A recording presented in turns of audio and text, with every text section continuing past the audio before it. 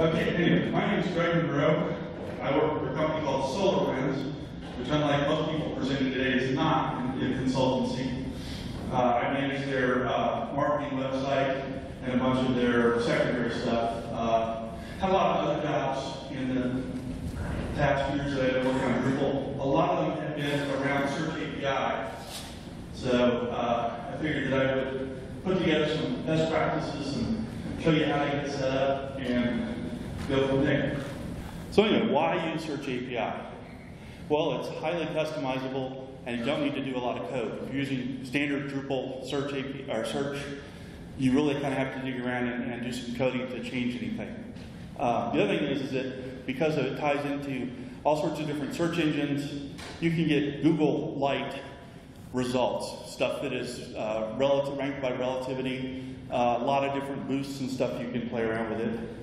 When you go to build pages, result pages, that comes just from views. So you're not using anything fancy, you're not using anything that you shouldn't already be familiar with. There's also multiple indices, so you can have different search pages. So you can have one for resources, blogs, product pages, things like that. It also supports facets. So you've seen those on a lot of commercial sites where like Newegg is one I like to use, where you go and you search for a product, and then you can select, I want this only memory sticks of this size or greater, and it's only showing you what you can take that search result and filter it down to. So that's what a facet is. The other thing is, you can use high-performance backends. The most popular one is Apache Solr. There is an Elasticsearch backend that works with this for, unfortunately, it's for D7 only. I haven't heard anything about them going to D8. There's also just a plain database. So if you don't want to have a fancy second server, you can use your existing database in there. The other thing too is it's an API.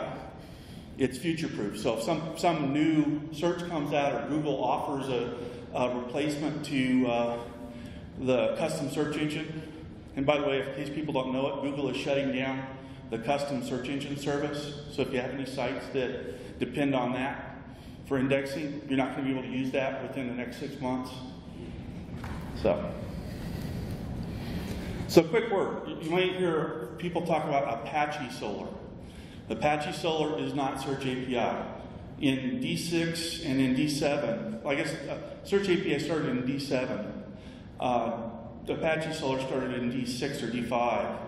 But basically, the developers got together and with some other people, and they basically said, we're dropping Apache Solr and we're rolling that into Search API for Drupal 8. Thing to be aware of about it too is that as you go searching for modules to work with things, you'll come across stuff, and make sure you read to know that, especially in the D7 world, does this work with Search API or does it work with Apache Solr? Because they'll sound a lot similar, but they won't work. You can't use an Apache Solr module with Search API. Okay, I thought, I'd do a couple of sites I've worked on in the past and do a quick sites showcase here. Hopefully these videos will work so you can see them. So are you guys seeing the Duke Health site? No.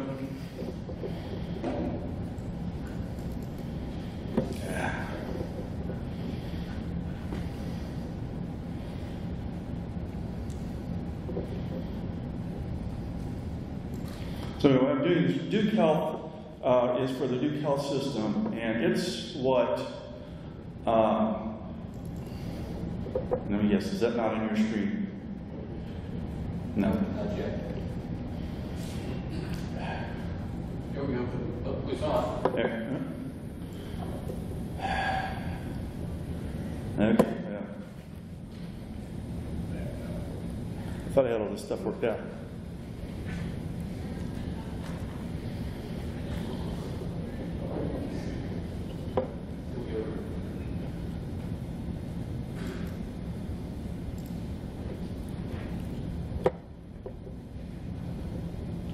Okay.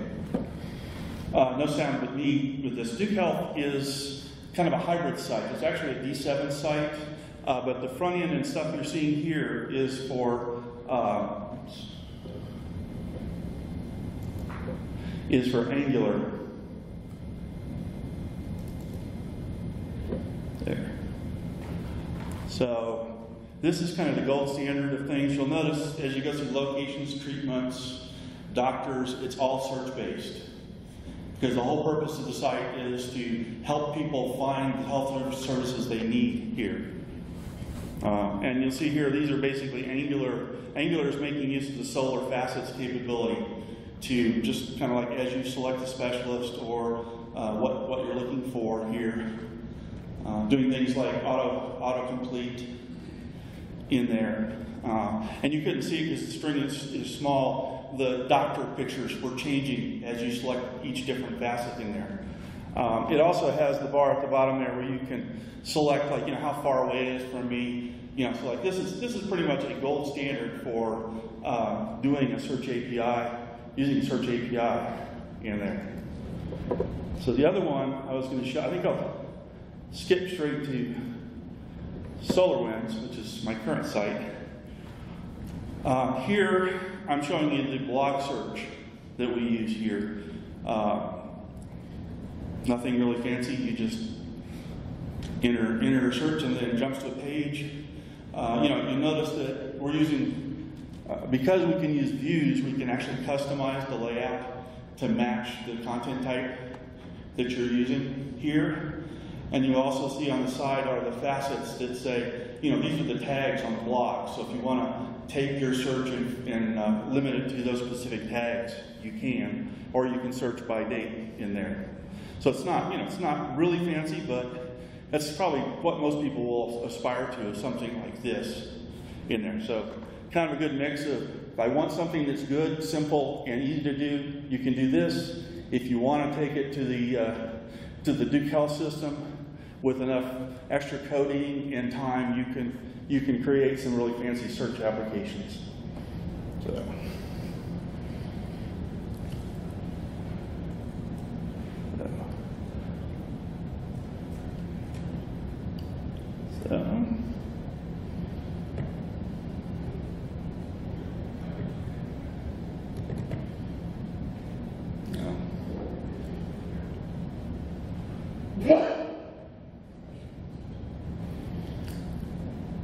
And I knew when I went for the multimedia, I was going to get in trouble here.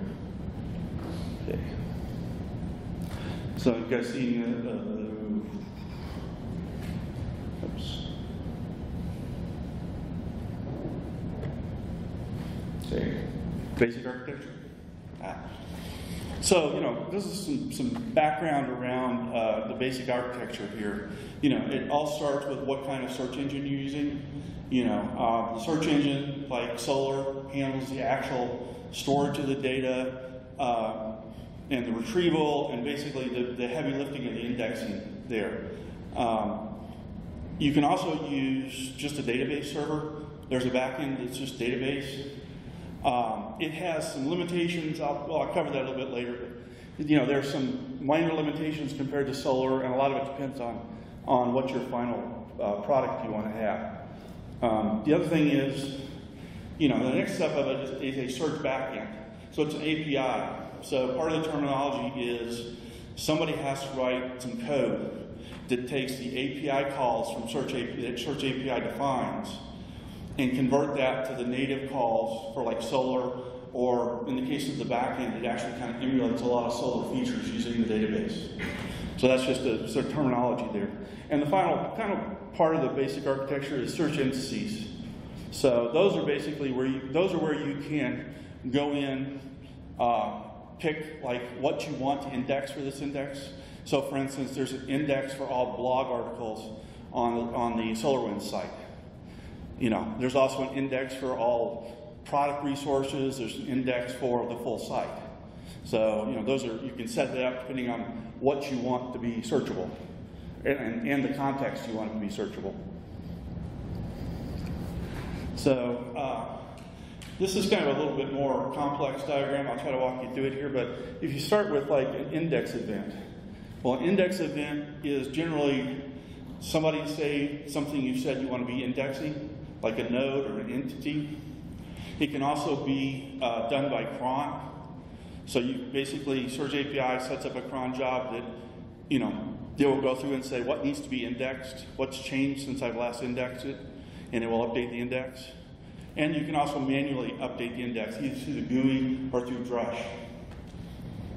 So when an index event happens, the Search API will run it through a pre-index processor, which are configured to the Google GUI, and you can also code your own if you want to, but mostly people will just pre-index, use the existing ones.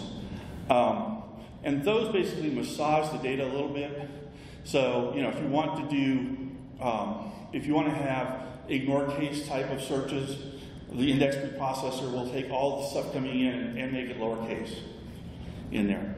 So that then feeds into the search backend, which translates into the native API and then sends it off to like Solr or the Apache or the database in there.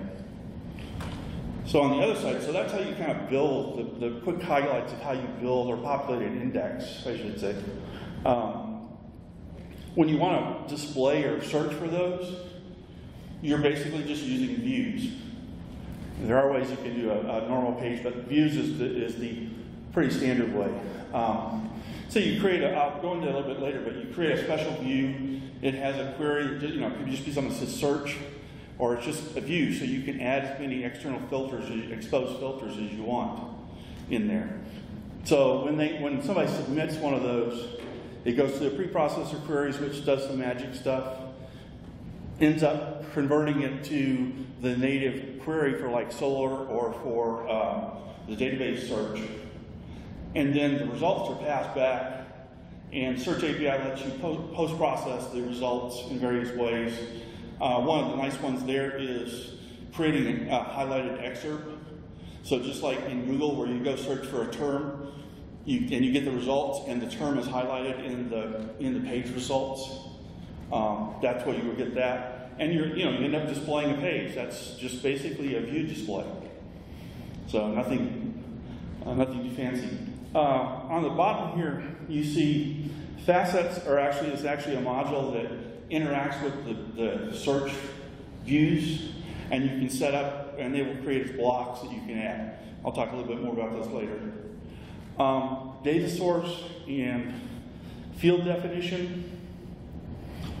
Those, when you set up a search index, I'll talk about this, but basically the data source is in this index, what am I indexing?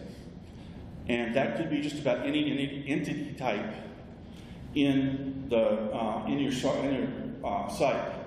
Generally, most people just stick with what's called content, which is node entities. But if you have a special site where you have entities that aren't your regular node entities, you could actually index them. Field definitions, basically those are what fields and nodes do you want to add to the database, the search database, so that you can search on them. Things like, and I'll talk about that a little bit later. So I won't go into detail there. So question, which backend do you choose? A lot of it depends on kind of your needs, your technical skills, and your comfort with setting up third-party software, or whether or not you've got a supplier like Acquia that has Solr. Solr is designed from the ground up to be a search engine.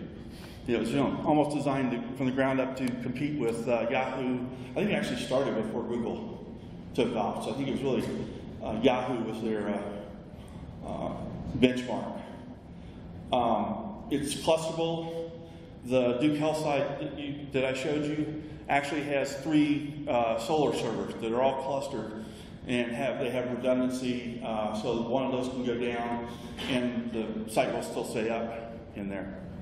The other thing is, the bad thing about Solr is that it's a separate application, and when you need to go in and start learning it, there's a little steeper debugging, enhancing has a little bit steeper learning curve. It's not impossible, but it depends on your skills, what you want to do, what you need for your site. The DB backend is very full-featured and very useful. That's actually what we're currently using on at least the initial rollout on the SolarWinds site. we're able to get all of excuse me, dry mouth. All of the features we wanted to work with the DB backend. It's easy to set up. You enable a module and you're done. You know, overall it's slower and not quite as scalable. But for most normal sites, I think you have to get up into the 5,000 to 10,000 page with some complicated searches before you really. That's just sort of gut feel, not based on any benchmarks. So, you know, it's kind of a case of you could start off with the database, play around with it, and if you start getting performance problems, then you need to upscale to Solr, which once again, because of the design, is very simple. You can just basically go and install Solr backend, go in your indexes, point it to the new Solr backend, and you don't lose any of your development work with the database. So, feel free to stop with any questions. Okay, so I'm going to go through this fairly fast since I ended up with a lot of slides, and most of this is, hopefully some of it's pretty self-explanatory, but you know, how do you set this up? You know, standard stuff. If you need a backend service, you have to figure out how to install Solr. I'm not going to go into that, but it involves basically installing. If you're using a Linux environment, there are packages that you can just install the Solr package, which will get the base installed for you. Then you have to copy some of the config files from the module over. That's kind of as deep I'll go into. There's a bunch of other little things you have to do. But the other thing is to install modules. Once you've installed the modules, configure your backend, then start setting up your indices. Once you've got the indices set up, populate them, and then you create a results view. And once you've got the results view, you can add facets to it. That's kind of the quick view of it. So what modules? And by the way, I have this out on SlideShare. The last slide has the where you can find this, or you could just Google SlideShare CG Monroe Search API, and it'll probably come up by now. So anyway, modules and the like. Well, the required items are really Search API, a search backend. Now, Search API in Drupal 8 comes with both Solr and the database backend. In D7, the database backend is a separate project. It's been rolled into the core Search API. And then, if you're going to use Solr, you need to set up the Solr backend. If you're using database, you can get fancy and point it to a different database than your Drupal site, but most people just embed it in the Drupal site. So it's a zero extra install. Okay, some useful modules. And once again, I'm focusing on D8. Most of this stuff is available and pretty much the same in D7. So there is a facets module. I forget, it's called something else in D7, or I think it may be a part of core in D7. They split it out of the core search API into a separate module for D8. Autocomplete. Warning about autocomplete, it's kind of flaky. Sometimes it works, sometimes you can get it to work, and sometimes for some reason it won't attach itself to the forms. They're still kind of, especially in D8, they're still working on that. One that's kind of nice is, or almost a necessity, is the Search API exclude entity. Because, Drupal will take, or this Search API doesn't care about your site structure. So if you've got pages out there and you have used security by obscurity by not linking them into your navigation, Search will find them. And people will find them through your search engine. This is a module that lets you go through pretty much on node by node or entity by entity and say, do not index this. And you can actually break it down to say, do not index this in the blog or do not index this in the something else. So, if you want it to be in one search, say you've got a private admin-only search versus a public search. So, the handbook page has a whole bunch of other modules here. I ran out of slide space, so you can go out there and see those. So, quick, I'm going to run through these because I've got a lot of slides and running out of time here. Search API configuration, it's all under config, search and metadata, search API. in there. And behind it, you can kind of see a populated screen that you eventually will see. So the first thing is you define a search engine. That's fairly straightforward. I'm not going to go through all this stuff. You know, basically, it depends on what backend as to what information you fill out there. Okay, so the next step, now that you've got your modules installed and a backend defined, you know, the temptation is just say, oh, I'm just going to go and click on add an index. You know, you can do that, but it's better off to kind of step back and say, okay, now, what do I want to index? Am I doing blogs? You know, am I trying to do full site? Am I trying to do other specific things? And you need to kind of look at the field structures of what you want to index and have that in mind. You know, and then, you know, the final thing is to start thinking about what is more important. You know, like if I find something in the title, is it more important than the body? Or do I have other fields, like, you know, maybe I have a product field, and if I find the word that matches the product in a product field, maybe I want to give it a higher priority in the results. So you kind of start there's a little bit of an art to doing this, but you know, this is things to think about. You know, and then the final thing is, you know, how do I want to display this? What information do I need in order to show what I want to show the end user in there? Because you may have fields you don't search, but you want to throw in the search engine so that you can use them in the results display. So very general terms, and kind of everybody's got a different specific need. So I'm going to run through how to set up an index, and I'm going to use basically the blog search index that I showed you in SolarWinds. You know, so you blog posts have pretty standard things: title, body, tags. There's, rather than using the who created it, we actually have an author entity. So we have a reference.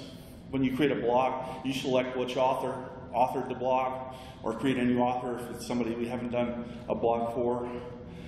Featured image, date published, and status, you know, whether it's published or not. You know, we want author names and words and titles to be more important in there. And the result should have title, author, date, feature image, highlighted excerpts, and be configurable by category month, which you all kind of saw the end result there. So first thing you do is you define a data source. So a data source is basically saying if you kind of go through this list, I'm not sure how well you can read that, but the one that most people use is content, which is nodes. But if you look, there is actually, there's a thing called pageless nodes. That's a special entity we have on our site.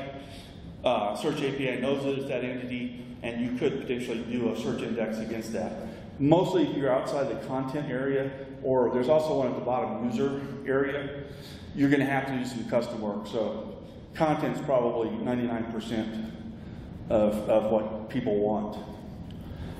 So once you do that, you'll get a prompt at the bottom of the form to fill it out. And in this case, we're just doing blog posts. So content is showing you all the different content types on your site.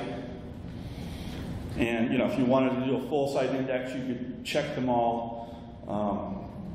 In this case, I would just check blogs. It supports languages. Our SolarWinds MSP site has 6 languages, including English. And we do a search. We have a language index, or index. If you're in German, you search German content, you get German results, with the exception of a few pages that are marked as translated but still haven't been translated. But the core of the stuff, all of our product stuff, all of our core stuff has been translated. So this is just the end of it. You know, the only thing that is kind of interesting is there is a checkbox here. I don't know if you can see it. It's marked read only. It's read only. And you know, first you go, why would I want to read only index? Well, one of the powers of this is you could actually use stuff that's stuck in Solr from another system to display it on Drupal. So they didn't actually, we talked about this in the hospital system, but we didn't implement it. But we could have said, let's index stuff from Epic into Solr, And then when you're doing the search from the site, you're pulling the data from the Epic hospital system into Drupal. And Drupal's not indexing anything in that particular index. Specialty case, but an interesting one. So next thing is, how do you add fields? So when you add the index, there's a button. I think I missed that part, that slide, but there's a button that says click here to when you finish up adding the core stuff in, the data source and the other and what backend you're using. You can say save and add fields. There's also a couple buttons that say add fields. The stuff at the top that have the line next to it are some custom fields from that we use on our site.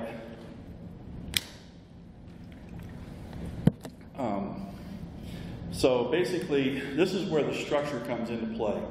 You can see that some of the things have little pluses there. That means like if you've got an entity reference field to say like a term for tags, or like the author node, you can expand those and get to the fields on that specific entity. So you can go to the author and index the first name and the last name if you want to do that. So hopefully, let me see if I can do another little video.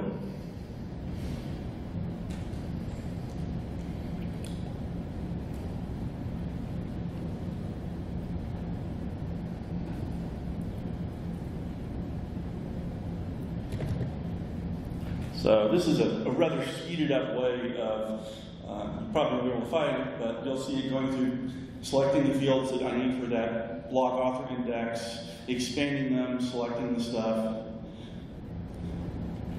One D7 thing I should point out is if you have a lot of fields on your D7 site and you go to add a field in D7, you will probably get at least two. This page has a script that is misbehaving, continue or kill. Press continue because it can take, I think for the hospital site, the record was 2.5 minutes to get to the point where you could add a new field. So it's just what they do in D7, as opposed to in D8, they actually do AJAX calls, which speeds it up. In D7, they just loaded everything.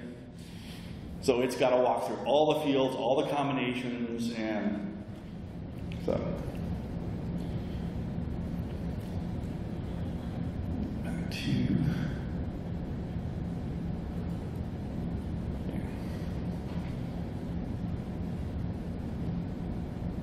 Yeah. And now it works. Okay, so once you've added the fields, you'll come to what they call configuring the fields, and this is where some of the magic happens. You know, one of the things that you want to consider, if I'm searching for keywords, the fields that I want to be searched as keywords have to be marked as type full text. So you can see the title, the body, the blog channel term name, and the blog author title has been marked as full text. So there's other content types like, you know, just string, boolean, integer, real number.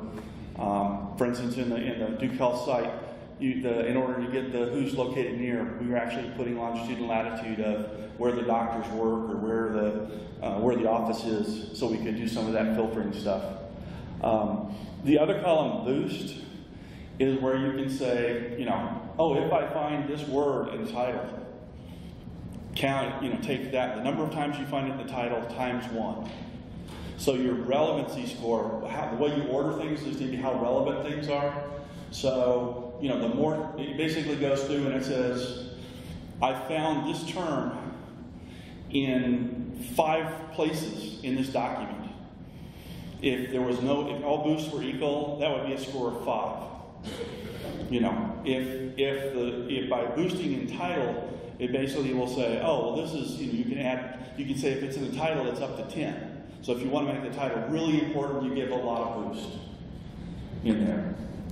I'm not really going to go in, but that's a whole nother topic and discussion on the art of how you manage to order your results. in there. Because I guarantee you, once you get this thing up, the client's going to come back and say, can't you have this come up instead of that? And there's lots of tricks you can use to do that. So index processors. So the next thing you need to do once you get the index set up is to say, how do I want to massage this data? You know, and what do I need to do in there? And a lot of this can help shape the results in there. So basically, underneath, when you in the tabs for doing the indexes, there will be a select processors. One that has side effects that will gotcha side effects is people come along and say, well, I want to use this what's called entity status, which says don't index unpublished items. Don't do that. The problem with that is if somebody, a blog author comes along, posts a blog, says, whoops, that's not what I want to say, that's not what I wanted to say, and then unpublishes the blog, because it's unpublished, the change to unpublished does not get indexed. So the blog still exists in the index and is findable through the index. So it's better off to include the status, and then on the view side, when you do the results, filter out whether or not it's published or not. So some other, to go through some other stuff quickly, you know, highlighting, this is the way you can get highlighting results in there. HTML filter is probably a good thing to do because it'll strip out the HTML, keep you from getting lots and lots of search for BRs and finding it, or search for paragraphs and finding it. Ignore case is a good one. If you're doing hierarchical terms, index hierarchy, stemmer is a good one. Basically what that does is if you put in like security, stemmer will go through and say, well, the root of security is secure without the E. And I will search for that term. So you will get secure, security, cybersecurity, you know, so it improves it does more Google-like results by doing that. And if you have a multilingual site, transliteration is usually a pretty good thing to turn on. It depends. If you've got some very picky foreign language people that say, I can't find something with the umlaut, then you may not want to do transliteration. But in general, we find that it works better. The other thing, briefly, processor order, you can arrange these. You probably won't change those. Processor settings, each of these processors, you can go through and tweak things. One gotcha is if you set up your index and you do all your processors, and then you come back and say, oh, I need to add this field, is verify that the processors are using that new field. For instance, if you add a new field that's a full text field and you don't make sure it's in ignore case, the words from that particular field will go in just the way they're typed, and you won't find that field because, you know, if it's capitalized, it doesn't match the lowercase. So just make sure you come back to the processor settings and make sure that's set up there. So populate your index, that's fairly straightforward. This is the manage your index page here. You can see the controls down there. A lot of times you may want to remove all, if you've made some changes or you've done some major content changes or something, you might want to say, oh, remove all these terms and just remake the index. One thing to note is rebuilding an index, depending on how much stuff you can have, can take several minutes. So you may have some short downtime for searching if you're doing this on a public server in there.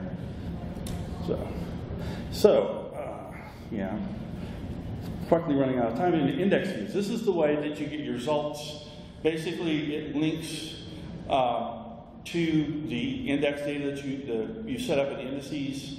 You can supply a configurable full text search index. So that's a search for keywords across all of these fields.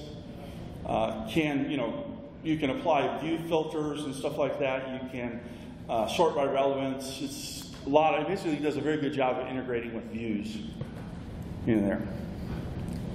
So how do you create a views result? Well, once you've got Search API set up, there will be an index, a view option for each index that you've created. So index my blog, and you can see we have an index for full site and index for resources on this site. Standard views, you know, some of the things that are different. The search excerpt in the results there, that's what's going to return, you know, the results with the highlighted excerpts in there. One little trick is I include the body and get a summary of the body, and then use that as the no results for the search excerpt.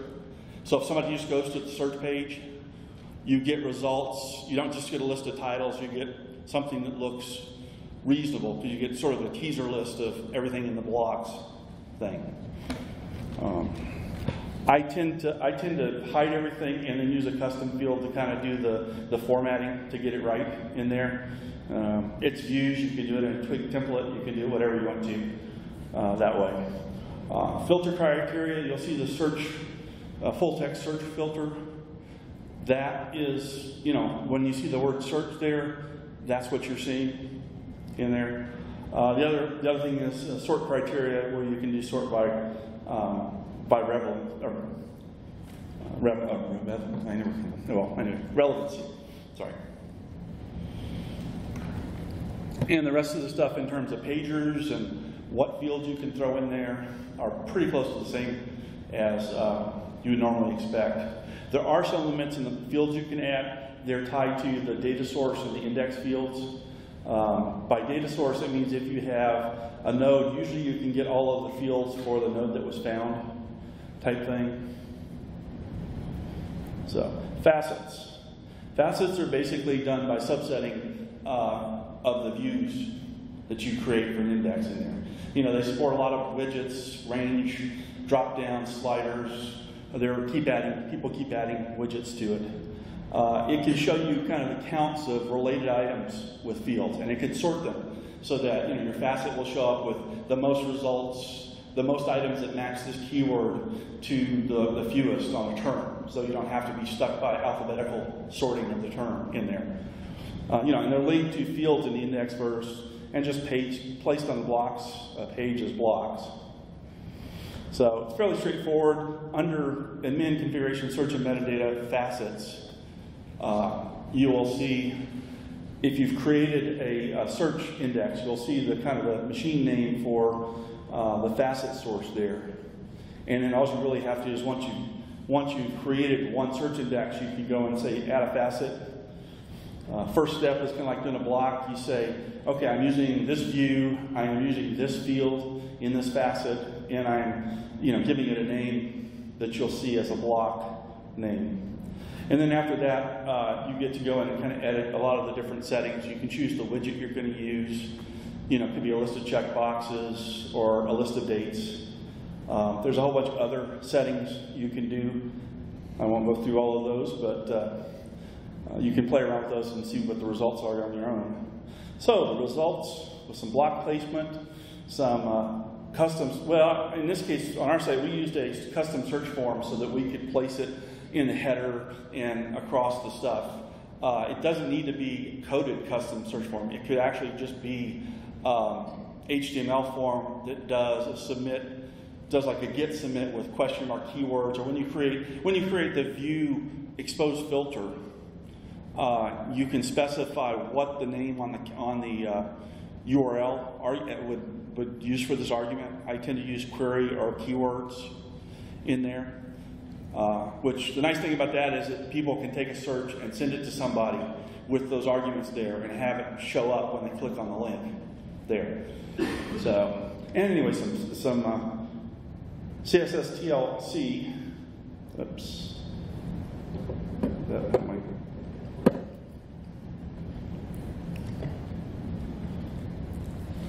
So this is, you know, you kind of saw it again.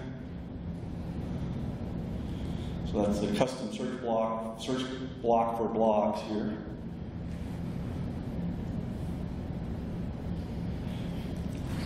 Yeah, let me see if I can stop this. So you'll see, you know, you've got the title, got the formatting where it's showing the MSP business is the main category it's under. We've got the featured image, we have the title, we have the author, we have the date that it was published, And the excerpt there is showing, you know, you can see the stemming in action because it's highlighting secure, not the whole security. We've actually got a ticket in our build thing. I need to write some custom code to expand that out. Apparently, you know, they don't do that yet. So, and I think that's, well, I can't think of anything else that was on this. So I'll call it and ask for questions, comments. Totally confused because it was a fire hose presentation. So, I guess I should go back to the,